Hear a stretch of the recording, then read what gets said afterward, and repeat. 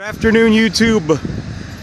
I'm still in downtown Dayton. I'm in the Webster Station part of downtown Dayton, across from St. Joseph Catholic Church right there, one of the finer buildings in downtown Dayton. But this used to be a school of theirs, and you know, I showed this a video a few weeks ago when it was dark, and we're only like a rock throw from Fifth Third Field. So my question to you is, if there was really demand for downtown Dayton living, why hasn't somebody converted this yet? The proof is there is not demand for downtown Dayton living. Contrary to all this fluff crap and lies that they tell us about downtown Dayton, for Lease, Coney, and Shepherd Realties right there. The corner of 2nd and Madison.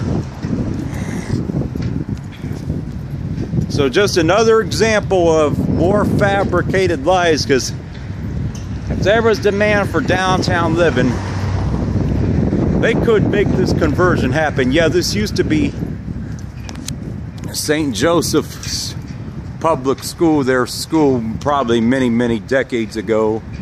A lot of the Catholic schools that were elementary don't exist, but yeah, there's no reason why this can't be converted into, you know, apartments or condos or whatever for somebody, or just given to those that are less fortunate that need, you know, housing. Just more proof that this downtown Dayton housing demand, it doesn't exist here. And but anyway, YouTube, just thought I'd throw that one in while I'm down here. But that's it for this one from the decay of downtown Dayton, Webster Station.